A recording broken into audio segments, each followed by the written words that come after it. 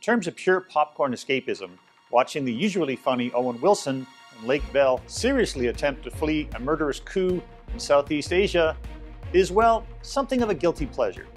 No Escape is the kind of movie that ramps up the action and doesn't waver from it, resulting in an exciting run-and-gun thriller with former 007 Pierce Brosnan also on the hoof. But it comes at the cost of being a thoughtless exercise in cultural stereotypes. Director John Eric Dowdle and his co-writer brother Drew know exactly what they're doing, for better or for worse. They've written something highly engaging that pulls us into the orbit of a family in crisis, one that includes 2 young daughters. And they've cleverly done so with actors who are better known for laughs and screams. Watching this family jump from roofs, dodge street mobs, and infiltrate embassies makes for great entertainment, but it also perpetuates unfair stereotypes that go back to the dawn of cinema.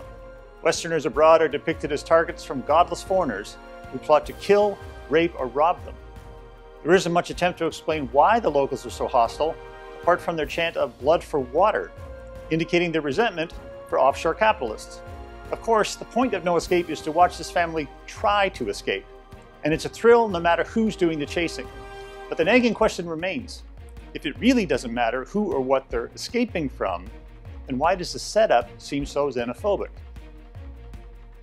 For TheStar.com, I'm Peter Howell.